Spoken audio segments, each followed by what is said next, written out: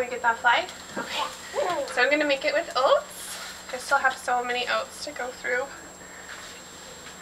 And, sorry about the boob shot. Nope. So, I take on the oats and take off the tops. Just like that. There's a million of those. Whoa! And I take a little jar and stuff them pretty good. I actually have so much oat tincture.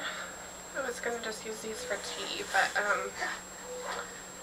if anybody wants this, let me know and I'll send it to you. Oats is like,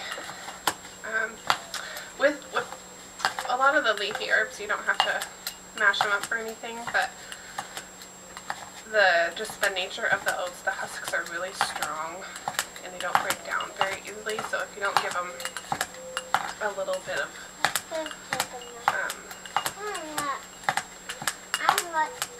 maceration or chopped or whatever, they don't make as good of medicine.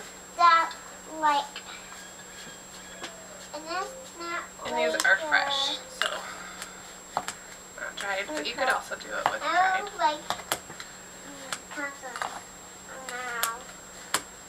Maybe I should have done this part beforehand. That's pretty boring, huh? Just chop and chop, chop. Sophia, do you know where your love and light is?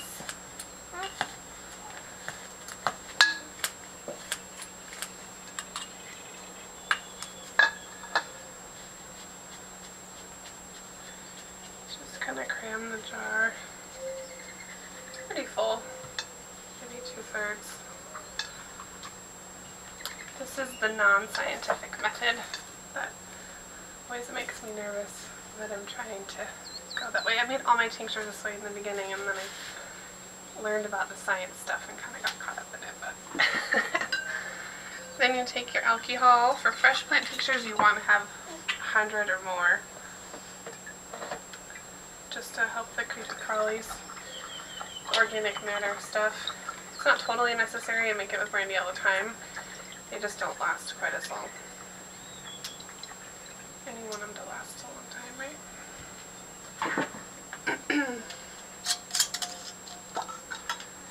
And then I usually like to put a couple of drops of flower essence in there. Hi. Shoot, let's just go do that right now. Let's take you guys on a tour of my house. Hi. Sorry. We're gonna go back inside. This is gonna be a really long video. Sorry about that. Let's see.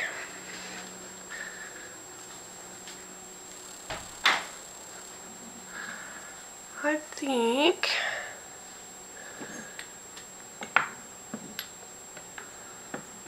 let's do fennel, because fennel clears negative chi.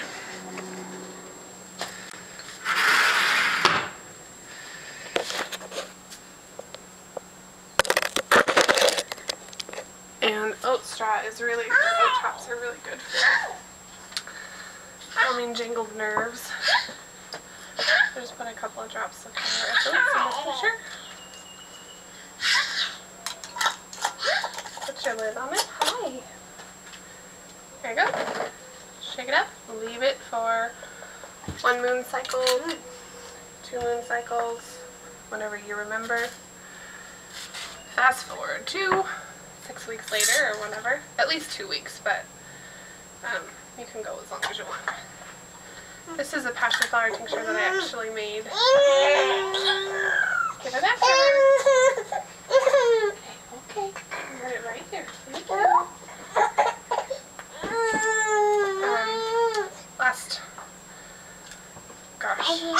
I was still pregnant with Sage, so a while ago, and I still haven't saved it. Oh my goodness, here you go. Some oats? Yeah.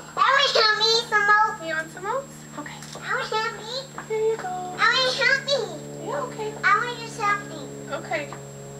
You can come over here and help me. Oh, okay. Anyways, take the cheesecloth, a couple of layers, and put in a big bowl.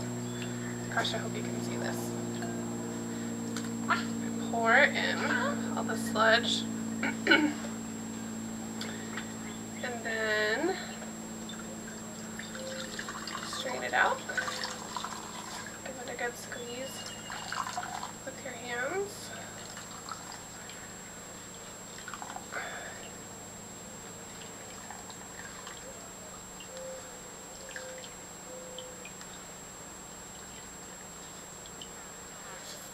This one I'm pretty sure I made with brandy. You can smell it.